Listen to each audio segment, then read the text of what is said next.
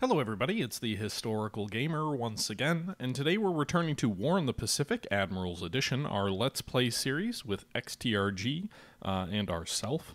XTRG playing as the Japanese, and yours truly playing as the Allied powers. It is February of 1942, February 14th to be exact. It is Valentine's Day as we watch the battle replay come in, and we'll be issuing our orders for February 15th. I'm really hoping we can kind of make a little bit more progress and get us into March here before too long. It feels like we've been in February forever. It feels like we've been in the first half of February forever, and that ends today. Not sure if there's going to be a ton going on this turn or not. I kind of get the sense there won't be. He did land at Balikpapan last turn, and he'll probably take it this turn, I would imagine. He landed with a third of a division there. What's this?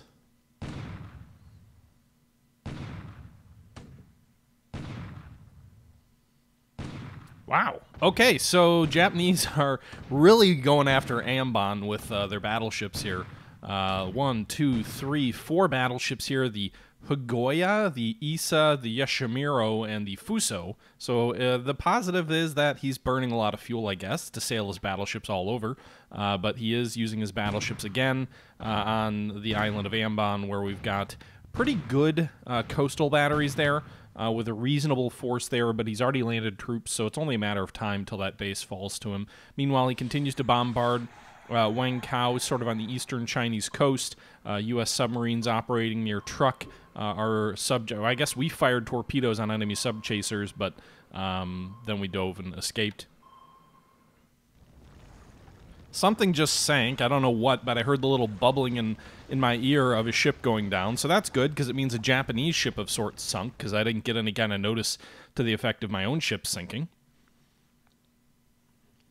And we're into the air phase. So we'll go ahead and fast forward a little bit, see what happens here. I thought I pulled my subs off the northern coast of Japan. Air operation phase. As you may remember, we had that dogfight over Changsha last turn. We pulled our fighters back to Chongqing to regroup and to avoid enemy fighter sweeps that could sort of shoot us apart. I didn't want to get into a war of attrition with my few very skilled pilots there. I want to kind of hit and run is the objective there. Japanese bombardments here in Wangkao. China being the dumping ground for Japanese bombs, of course.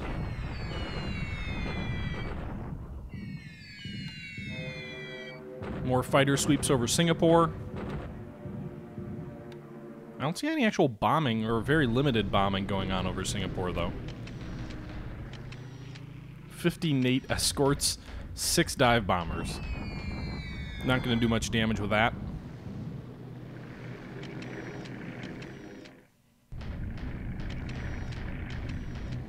Meanwhile, I did start upgrading some of my PBY Catalinas to the PBY 5A, I think it is, which theoretically comes with radar on it, although I don't think we yet have radar unlocked, or we don't have enough devices yet to equip all those aircraft with radar. But eventually, once we either get the radar unlocked, once it, so the R&D period passes, or the requisite number of items are produced, then we'll see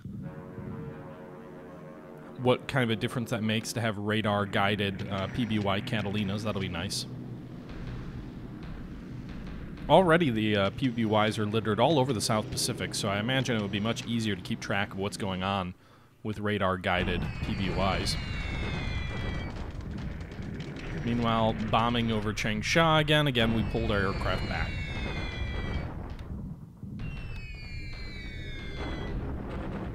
Sallies are hitting unescorted, although there was several sweeps of fighters that came previously. Yeah, Stein, I don't know anything about War in the East 2 yet. I mean, I just know that it's coming. They made a kind of couple of public posts about it, saying they were planning on finishing it up by, in 2020 and putting it on sale in 2020. So I don't know what War in the East 2 will look like yet. I have seen nothing. I know it's been in, I think it's been in beta for a while. And I imagine there are people who do know, but they probably can't talk about it yet. Obviously, that'll be a... I mean, the base War in the Pacific game is actually a 2004 game. War in the Pacific AE came out in 2009, but it was really just a mod of the original War in the Pacific of 2004. So the game we're looking at now is, at its core, 15 years old compared to whatever War in the East 2 looks like.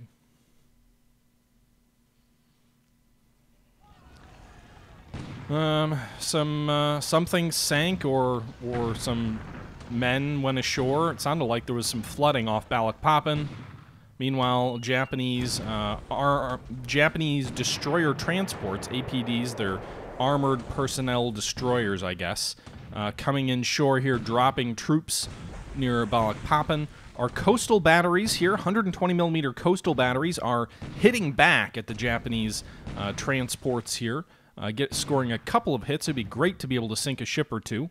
You can see here the Akazi is on fire after taking 6 shell hits, so that's good. 24 enemy casualties inflicted. We lost 22 of our own. Anything we can do to bloody him and slow him down is good for us. But that looks like it's about it for this turn. This is a pretty quiet turn. And in all honesty, I doubt I'll have much to show on my side of things either. More bombardments at Wangkao. Allied bombardment at Balikpapan. I didn't think I ordered that, but a Dutch battalion there bombards the 4th Japanese Infantry Division, the C element, so the 3rd of the 3 detachments of the 4th Japanese Infantry Division, and 2 Japanese Air Force companies. So they're definitely going to put in air units in Balikpapan, probably to hammer Sorbet heavily. Japanese launch a shock attack there. They do lose a little bit of disruption there. You can see the 4th C Division lost about 15 assault value there in the assault, but they drove us back there. We have a base up here at Samardina, or however you pronounce that. So they drove our troops back there.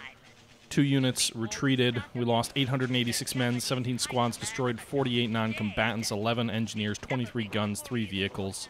They lost 56 men, nothing actually destroyed. Japanese deliberate attack at Tarafang here, north of the Arafura Sea.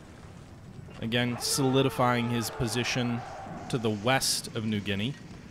And a Japanese naval guard unit here takes the base at Tana, which is inching him a little bit closer to Fiji, securing the eastern flank a little bit of New Caledonia.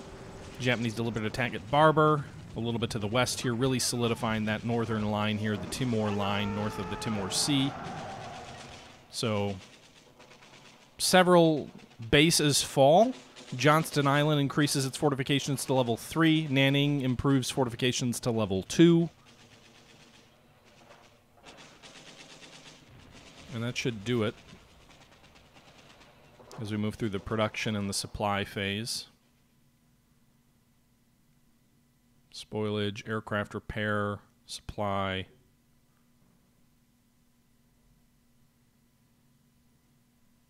End of day. I'm just trying to see what's coming up, what units we get this turn. Normally you can fast forward through all this, and usually I do. So the battleship Ramillies and Resolution have arrived at Cape Town. Light cruiser for the U.S. has arrived in the Cape Town, or in the Panama Canal area. Several American personnel destroyers, so American fast transports, the handful of Allied fast transports that exist.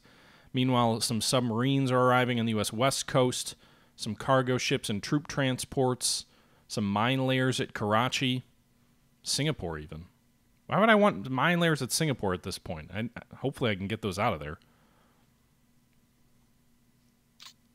Okay, so first things first, let's not forget about those mine layers at Singapore. Why I want 2 mine layers at Singapore, I don't know. Can they even get out of there? Like, what's their actual range?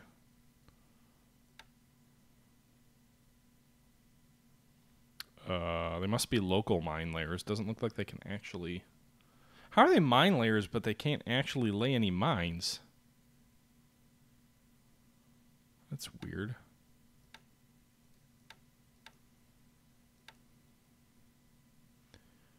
Do they carry any mines? No. They're really... Oh, they're motor launches. That's it. They're not mine layers. They're motor launches. Damn it. Well, I guess that's good. I'd rather not. Mine layers are valuable. Motor launches are not. All right, we'll have them fall back to Palembang. Meanwhile, at Singapore itself, our fortifications are still at level 4. We're working our way back up to level 5 forts, which I think... Actually, no, we didn't have level 5 forts when he crossed over. We were at level 4, I think. And we're trying to get up to level 5. We're at level 4. We have 30,000 supply at the base at the moment. Fair amount of fuel, 53,000. We're about 40% of the way there to level 5 forts. The troops that we have in base are about 1,000 assault value, so not a very strong force. It's actually pretty weak. But it is what it is. Really, it's the 9th Indian Division, the 11th Indian Division, and then the 27th Australian Brigade, which are the real strength of that defensive line. Where are we at building our forts up here? 63. Meanwhile, at Bataan, we still have about 1,800 assault value there. That's largely vested in the 2nd Filipino Army Constabulary Division, and then 3 Filipino smaller divisions, the 41st, 51st, and 21st. Then we have the 4th U.S. Marine Regiment, and a couple of other units as well. The 31st U.S. Army Regiment. Those are the elements that are holding the defensive line there. Meanwhile, one thing you may have noticed this turn is that our supply actually went up at Bataan. I think it was at 33,700 last turn. It's at 34,100, and that's because the patrol craft Zeeman, the plucky Zeeman, as I like to call the Dutch patrol craft, snuck in an additional 400 supply. It's got another 200 it's unloading before it leaves the base, so that should buy us an extra day, if you will, of supply and defenses. Any time that he's required to kind of keep troops bottling our troops up in Bataan, and the longer we can hold on at Bataan, the better. So the fact that we snuck in another 600 supply, it doesn't dramatically change the situation in a non-combat day that's probably 2 or 3 days worth of supply, in a combat day that's less than 1 day of supply. But, you know, that's any little bit of supply helps, because again, as long as you keep the supply health over your supply requested by a healthy margin, you kind of continue having very effective combat effectiveness. So look at it this way: we have almost 5 times our requested supply at Bataan. So we've got 5 times our requested supply at Bataan, and it is already February 15th. And he has not yet begun trying to reduce our level 4 forts. Hasn't really done anything there yet. So the fact that we're still about 5 times above our requested supply, and we're halfway through February, is a really good thing, I think. I'm hoping it means we can hold out into April, get all the way through February, all the way through March, and maybe, you know, sometime into April before we're seriously in danger. Meanwhile, in the Chinese theater, we've got 4 enemy units here detected to the south of Henyang. We have troops at Henyang, not a ton, but we've got some. We've got 600 garrison assault value there. We also have level 3 forts, so if he does try and cross at Henyang, that could be a problem. He could flank the Changsha position, or maybe not, I'm not sure. If he does cross, I'm guessing he doesn't take it in 1 turn, and if he does cross, I can raise another 800 reinforcements here from the west into Henyang as well, and maybe that's even enough to push him back. We also have an additional 1,000 assault value here to the northeast, so theoretically we could race in like 1,600 additional reinforcements if he moves in toward Henyang, bringing our total strength up to about 2,200. The only problem, the main reason I'm not doing that is I've seen this strong force here. He could move toward Henyang, but he also could move west, and so I'm keeping a larger amount of assault value here, a little bit larger amount to the west, because if he tries to cut the rail line and the entire position here by moving along this rail line to the west, we don't have any fortifications there, and he'd be forced to shock attack immediately across a river. So I'd rather kind of keep him... I'd rather have him attack into defenses than not defenses, I guess is what I'm trying to say. Meanwhile, there's many additional forces over here, one here, but there's 12 enemy units here to the southeast of Changsha. I think they might actually be, I don't know, if 104 units at Changsha, but only 3,000 troops. That seems wrong. I don't know if he's trying to flank and maybe move in towards Sigatan or Henyang with these troops here. That's the main reason I'm not pulling troops forward to Henyang to reinforce it from Siatan, is because he could just move west here and then break our line in two places. So it's kind of hard to tell until things unfold a little bit more. No new aces. We didn't actually have any air combat last turn, I don't think. Wait, what? -5 air losses? How is that possible? I'm confused. Oh, so I withdrew a A-24 squadron to get some political points, and they were in a base where apparently I couldn't do anything with. So apparently I took some air losses after the turn ended on ground losses or ops losses by units that I pulled out. So that probably threw all the air calculations. Same for the 2 Buffaloes that I withdrew, a small Buffalo squadron. I don't think we lost any pilots. We lost 1 wounded. We didn't lose anyone killed this turn. So this stuff is all messed up because of... I don't know why it says Japan is -5. That's weird. Unless it's like corrections for overstated air-to-air kills. I'm not sure. Here it says Japan lost 9 air-to-air, 9 air units this turn. So I'm not really sure. But I don't know how they would lose negative aircraft. That would be a little bit silly. All right, so that's the situation in China. Meanwhile, in India, at Mitanya, or however you pronounce, or sorry, at Lido, I have made some changes here. So we had a group of 7 B-17D fortresses.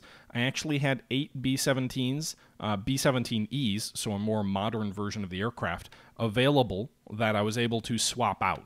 So I was able to swap out some of the old B-17Es, B-17Ds with some newer B-17Es, which is good.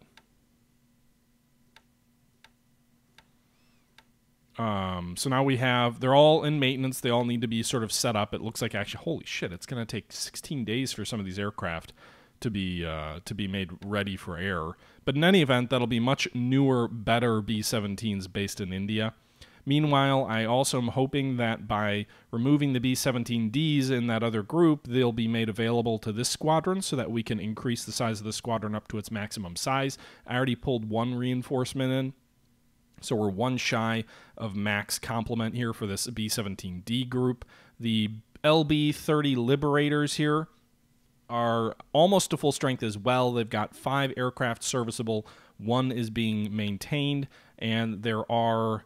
I guess there's 1 reinforcement in the pool that we could call in, which would get us almost back up to full strength, which would be pretty nice because I definitely want to make sure we can get all of our heavy aircraft up to full strength. Meanwhile, our CNA-C China Command transport here, DC-3 or DC-2s, there are 10 of them available currently. It looks like there are 11 DC-3s. So we might want to try and upgrade them when we can. But for the moment, anyway, we've got 10 of those transport aircraft. We've also brought in some Hudson 3s, some Blenheim 4s. So we're building a little bit of a small air force here in eastern India to be able to fly over the hump and help supply China. At least that's the idea. Obviously, 50 aircraft are not going to supply the entire Chinese nation. But, it might be able to make a dent or help in a specific battle like Changsha or something like that. We have 70 aircraft total in this sort of little air armada. I think the Hudaks 4 are too short range to do anything. But other than that, everybody else should be able to participate. 59 of them are ready for service right now. We're not sending them up quite yet. In terms of other things that we're doing here, we're upgrading our Catalinas in the South Pacific here. So we have upgraded a bunch of small PBY-5 Catalina squadrons to PBY-5As. And the PBY-5A... well, wrong thing. The PBY-5A actually comes with ASB radar. And also, I'm assuming AC radar means aircraft radar. So I think it's...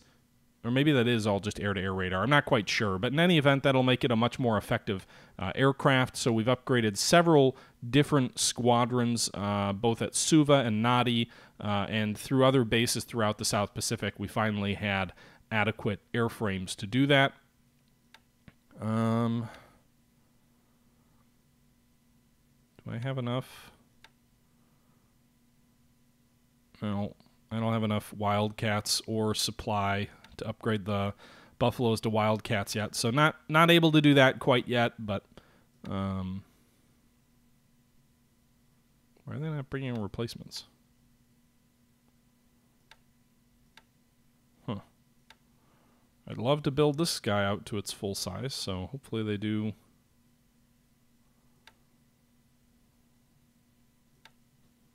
Hopefully they upgrade that soon. Meanwhile, the SBD-2 Dauntlesses, they had been Vindicators. They're now upgraded to the Dauntless, and they're working on repairing the aircraft and making sure that they're ready for sea, or ready for combat here. So we have 127 aircraft at Suva. Not the strongest punching group of aircraft here in terms of the planes here. We've got 18 F4, F3 Wildcats, which are a good airframe, 17 P-40B Warhawks, another good airframe, but the Buffaloes are pretty weak. So we've got a total of 53 fighters. All of them are ready for service in the event that he shows up with an invasion force. The Kiributai would wreck us, though. Meanwhile, we're landing troops at Vavu. We've also switched the troops that have already landed over to combat status, so now we have 21 engineers and 4 engineer vehicles ashore at Vavu.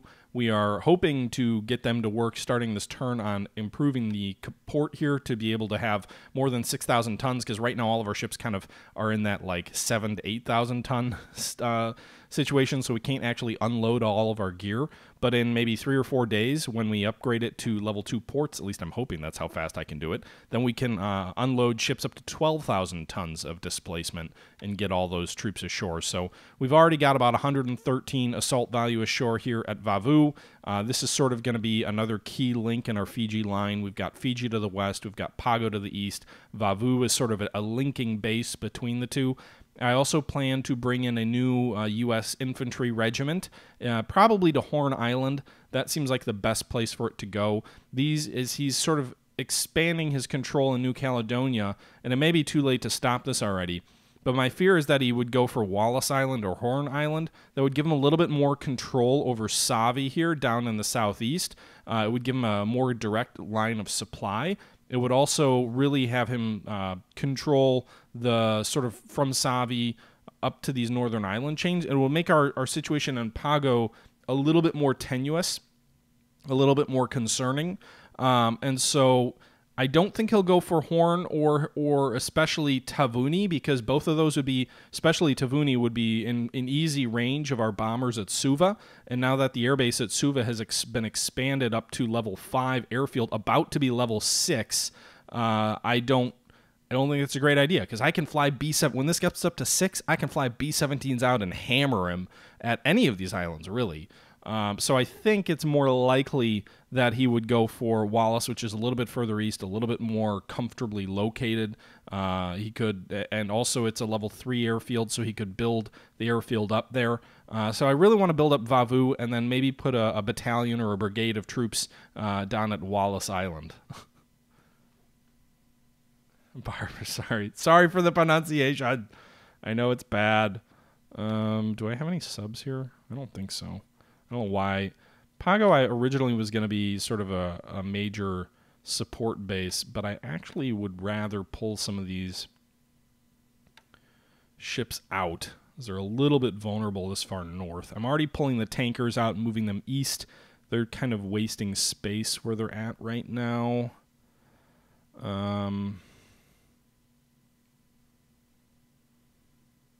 Last thing I need is if he were to launch a strike against pretty valuable shipping in this area. These guys are pretty fast.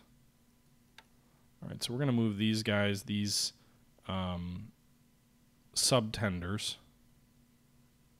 Where do I want them? Because I do want subs operating forward against him. I just don't know where out of. I think most of our stuff's in Australia, so let's move him down to Auckland, and then we'll move him over to Australia next. We're also going to move him at full speed, hopefully to avoid enemy submarines if we move him at 17 knots. Okay.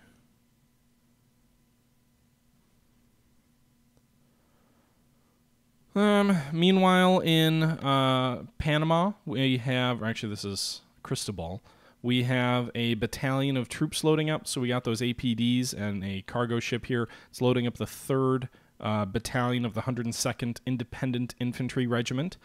They're loading up at Cristobal. Then they're going to head to San Diego. In San Diego, they're going to meet up with the other element, the 1st of the 102nd. It's here somewhere. I probably already passed it over. Yep, 1st of the 102nd right here. So they're going to move up. They're going to be sister battalions. So 1st of the 102nd Infantry Battalion will arrive. I guess they're both infantry battalions. They must be elements of the 102nd SEP Infantry Regiment. Yep. So they're going to both meet up here at San Diego. Then we're going to throw them on transports, take them to Bora Bora, where in 5 days the 2nd Battalion of the 102nd Infantry Regiment will form. And then we will have a assault value strength of about 108, so a pretty strong infantry regiment that's going to form up down here near Bora Bora over here. And then we're going to load them up, and we're going to take them probably to Wallis Island and as a forward deployed unit there. Meanwhile, I don't have a lot else going on this turn. The situation in Java is not great, especially with him taking Balikpapan. We have our troops that have withdrawn to Samaridina, again, pronunciation. But they can't really do anything there. They're just kind of holding out there. We have, it looks like the S-39 sub is there. Maybe it will do something. It's got a patrol zone there. Maybe it'll intercept someone and do something of some value. Probably not. Most of our shipping has already been pulled out of the Java Sea region. Looks like we do have some destroyers, some American 4-stackers. So we'll pull them back to Perth as well. I mean, most of my other shipping... Oh, wow. That's valuable. Yeah, let's pull those ships back here. We need to make sure that we route them far enough away from enemy air, though.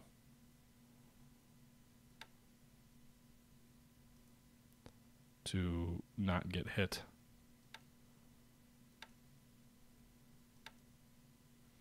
So those are ARs and ASs.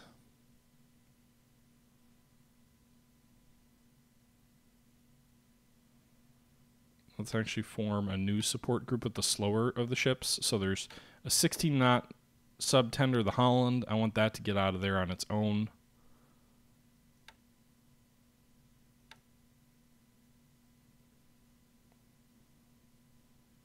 Tried to pull these guys out. Meanwhile, these guys with the slower, less valuable ships will go in a separate convoy.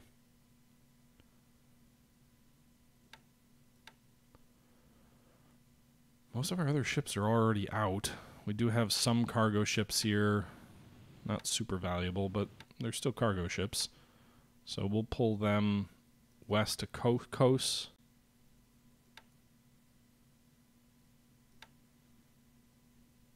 Patrol boats, we're going to leave them there. Our subs are already in position. What are these, local minesweepers? I don't even know if we can get them anywhere.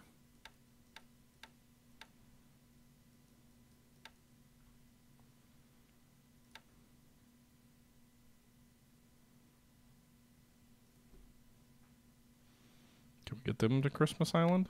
We can. But they can't go anywhere from Christmas Island.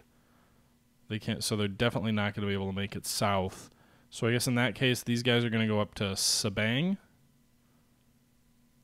I suppose. And they're going to use routing orders here. They're going to refuel at Oosthaven. Oops. Oosthaven. Then maybe up here, whatever the name of that base is. Refuel at Padang.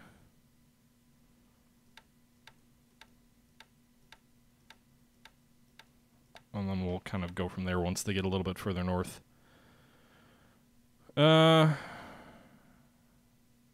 We get more R classes in the next 30 days. We don't have any carriers coming soon, I don't think.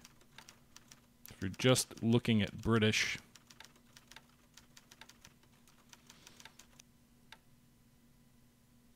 looks like we get the destroyer Fortune in one day at Aden. Then we get a bunch of cargo ships at Aden and Cape Town. We get a tanker at Abadan.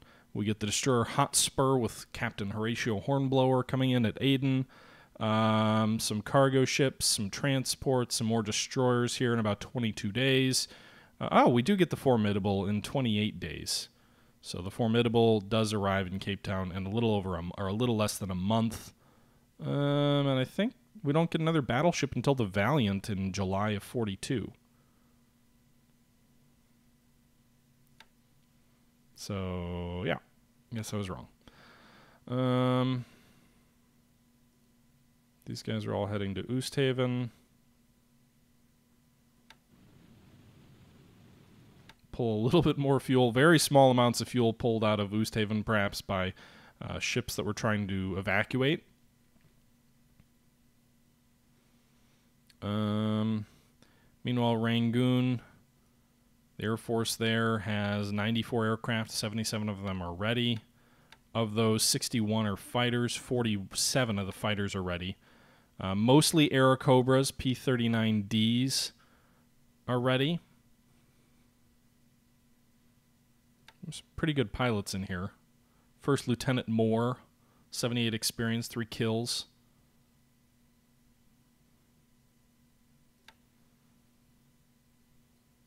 So pretty good squadron there. We've got some Hurricanes.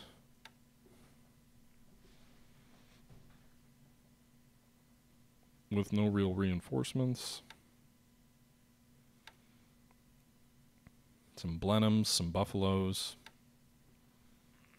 Guess we might as well pull all the Buffaloes in.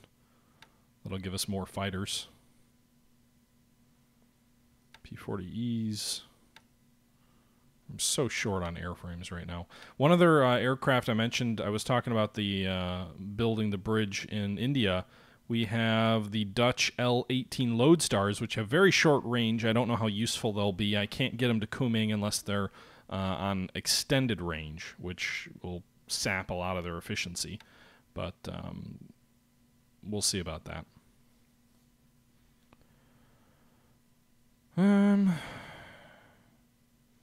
Meanwhile, still nothing north of Midway. Probably pull our cruisers back, I guess. Kind of part of me... So they actually have orders to return to Midway. So I'm going to try something. I'm going to run wide west of Midway and then south.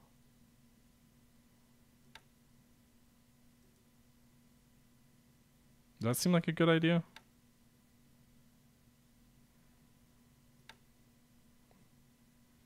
Alright, so if we move them west here... Actually, let's do this. Let's move them down here. And then let's issue orders for them to use waypoints to move west of Midway. Yeah, that looks about right.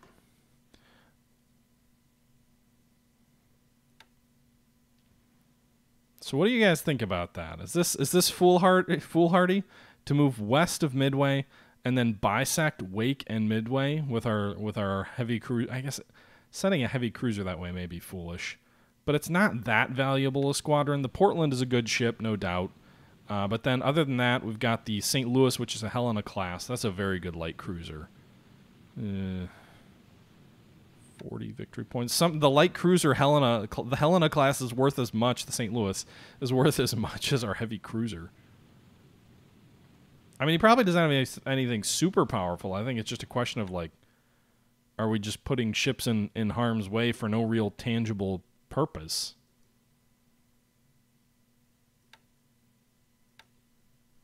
But that's the idea, is to scout west of Midway in force.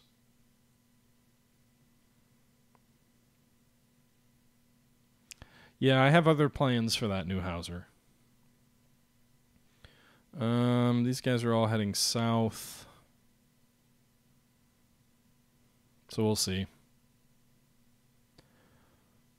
Okay. So those guys are on their way. Meanwhile, we've got reinforcements arriving at Christmas Island. We've got fuel that's being unloaded there this turn.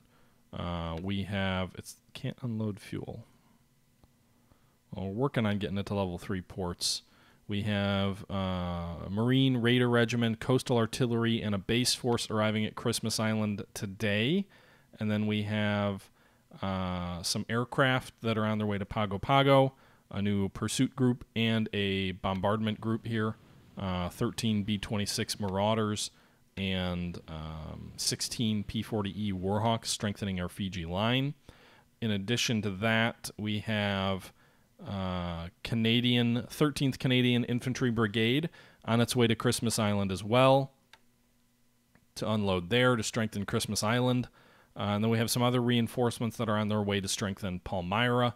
But really my focus here is strengthening both Palmyra and more so Christmas Island to be very strong bases that are not easy to attack. So that's the sort of direction we're going there. I don't think they're atolls, so I can cram more troops ashore.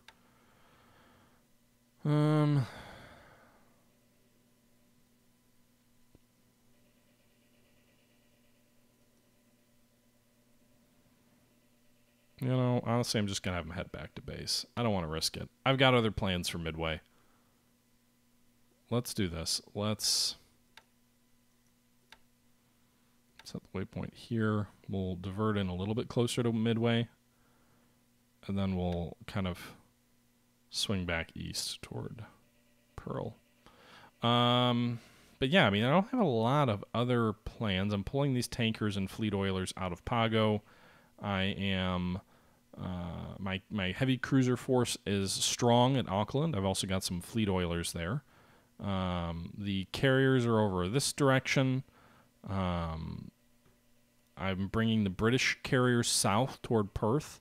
So you've got the Hermes as on its way finally after substantial damage caused due to lack of fuel on some of its escorts. They're on their way into Perth.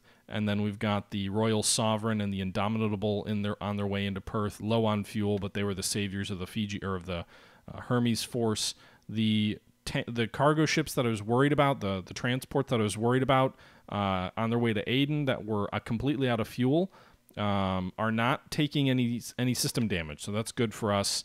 They're still at 44211, so they haven't taken any damage in 2 days now, despite being out of fuel. So they're about 28 days away. They're going to be a month till they get to Aden, but it doesn't look like we're going to lose them all sunk due to lack of fuel because their off-map is treated differently. Yeah, I guess. I mean, we could stay north a little bit one more turn just in the event that maybe that ship that we had originally seen over here wasn't...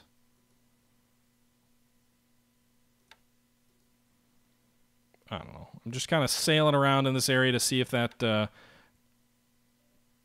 ship is still in the vicinity. Stein, I have been about 2 hours into this turn-off mic as well. Some turns more so than others. Meanwhile, this light cruiser that just arrived at Panama, we should probably send it. What is it? It's the Nashville? It's a Brooklyn class? Ooh, that's a very good light cruiser class. All right, let's get that in a task force. Let's form maybe a transport task force. Yeah, let's get this into San Diego. Man, I love the new modern U.S. light cruisers. They're so good. They also just look sleek. All right, so they're headed that way. We'll have these guys. We've got some... These guys are ammunition ships that allow underway replenishment, or at least anchored replenishment. And then a cargo ship. So we'll move them also to San Diego.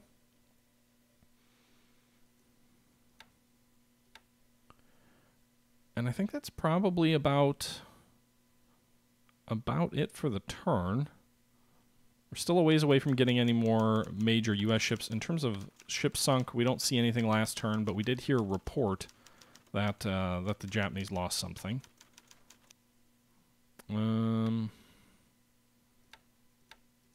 Japanese ships. What are the most valuable ships we've sunk? We're still claiming the Congo. That seems far-fetched, but it's been almost 2 months. Well, more than 2 months since we're claiming it was sunk, so it'd be awesome if it was sunk. We know that... Here's the other silly thing here. It's still reporting to us that the Fuso was sunk via collision. We know for a fact the Fuso wasn't sunk. We saw it last turn. You would think the intelligence would update. I also don't think the Maya was sunk either. But some of these other smaller ships, yes. Where are we at with claiming Japanese sub-sinkings? If these are all true, which is a big if... These are midget subs down here, but 1, 2, 3, 4, 5, 6, 7, 8 fleet boats that we're claiming sunk. Koshin, thanks for the subscription. Appreciate it. Yeah, I don't know. I don't have a lot else going on this turn. Yeah, the Maya was in a shore bombardment the other turn. So, I mean, we put a torpedo into the Maya. We knew that, but... some of the fog of war seems silly when we have combat reports telling us. Maybe it's just factoring in, hey, just because you saw a battleship at Ambon doesn't mean you necessarily know which battleship it is. I'm not sure. Meanwhile, Johnston Island is still working on its fortifications and its port. It's 44%. We've got subs that are shipping water, trying to get back to port. Hopefully the Nautilus doesn't sink due to my own carelessness.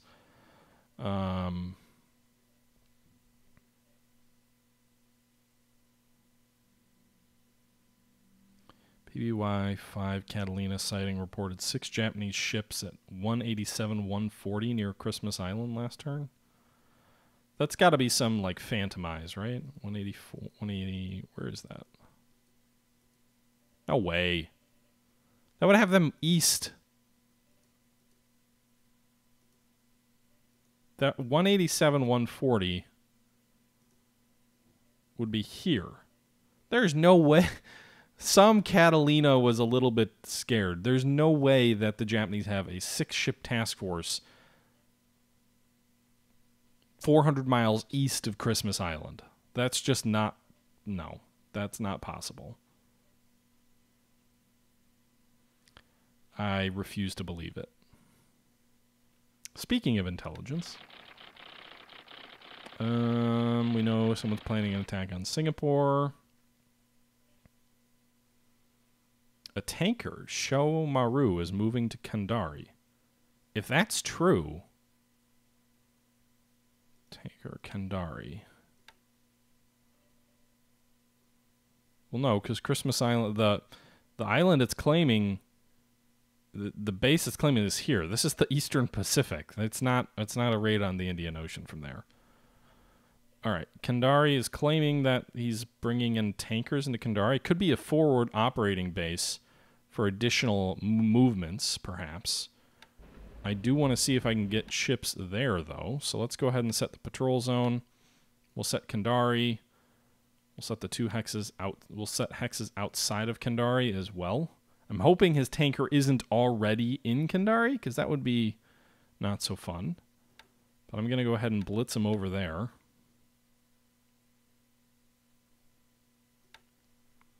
To get into position quickly. These Dutch subs, meanwhile, also have fuel. So we're going to try and get them over to Kandari as well. Similar patrol zone. I have not spotted much in the way of any Japanese tankers. So any opportunity, in my opinion, to intercept an enemy tanker has to be grasped with both hands. Okay.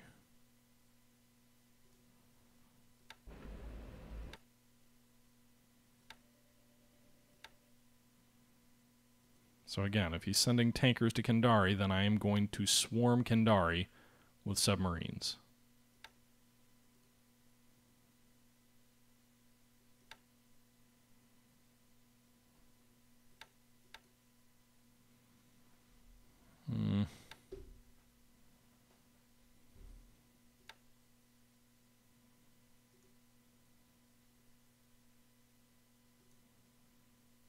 I don't even think those can get up there. So we're going to send 3 tankers to Kendari, and maybe we'll spot an enemy tanker and do something with it.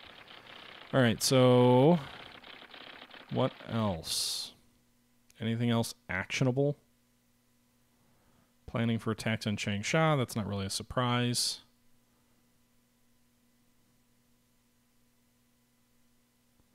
"56 construction company is on a transport moving to truck. We already have subs around truck.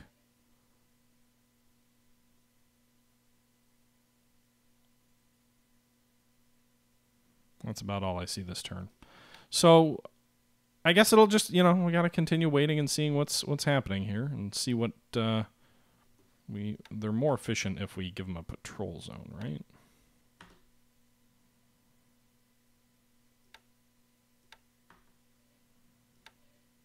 Use patrol zone. Ambon. So hopefully maybe they come back in with their battleships and we can get a torpedo into them or something. All right, so we're setting sub-ambushes at Kendari at Ambon. We have seen the loss of Balikpapan. We probably want to put some subs in there as well, but I've got to get some of those other subs refueled. I had hoped that we could intercept enemy tankers maybe moving into Miri, but I haven't seen any indication. Oh, shit. I haven't seen any indication that there are any enemy tankers in that vicinity. This guy's beat to hell. The Tarpon is 48 system damage. Guess we got to get him out of there. Pull back to Darwin, I suppose. We can go mission speed all the way back there? God bless the American fleet boats. How's the Stingray doing fuel-wise? She's doing okay. Seawolf's okay. 020, okay. Alright, so that's the situation there. Still hoping to ambush some subs off Miri. Swordfish and Sari are on their way back to Batavia. Or Batvia, or however you pronounce it. Whatever it is. The 108th Base Force moving east. Trying to cut the rail line from Bangkok south toward his troops in Singapore.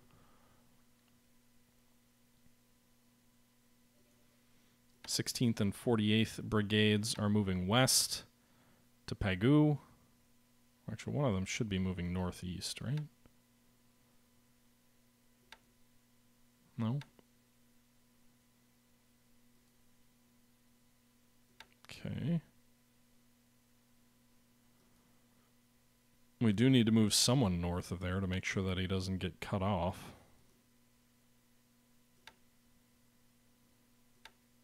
Move the Gurkhas on that rail line. I don't want him moving down that rail line and cutting us off from our base at Rangoon. We want that rail line all the way north.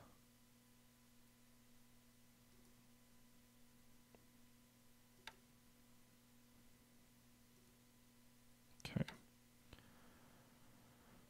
So Gamal, yeah, I have. I think I have that on my Audible wish list. But yeah, I think that is. I think that's about it for this turn. We've still got a strong force in the southern portion of the Philippines. Actually, these guys, they can't rebuild the 101st Philippine. Zamboanga and Kaigan. So we actually have elements over here. They're generating their own supply, or they're just fine hanging out over there? They're not going to get there in time, but if they do, it'd be great, because then we could form that battalion up.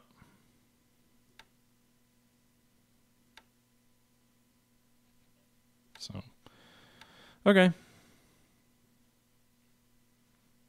I'm not doing anything with aircraft at Changsha. I don't have the ability to... So I had aircraft at Changsha previously, or I guess we had them north of Changsha at Changtha. We flew Cap over Changsha 2 turns ago and intercepted him. After that successful engagement, we pulled these aircraft west to Chungking to regroup, and that is where they are right now at Chungking, sort of regaining some of their strength and repairing some of the damage. We're going to pull all the aircraft back out here, and maybe in a week or so we'll return to surprise him again. But trying to fight a stand-up fight against the Japanese Air Force in China is a losing battle, and so you just kind of you pick your spots. You can't really stay more than a day or two at most, because as soon as he shifts his focus to the airfields, the real risk is that he decides, okay, I'm not actually going to bomb Changsha this turn. I'm going to bomb Changtha, and then destroys half your squadron on the ground.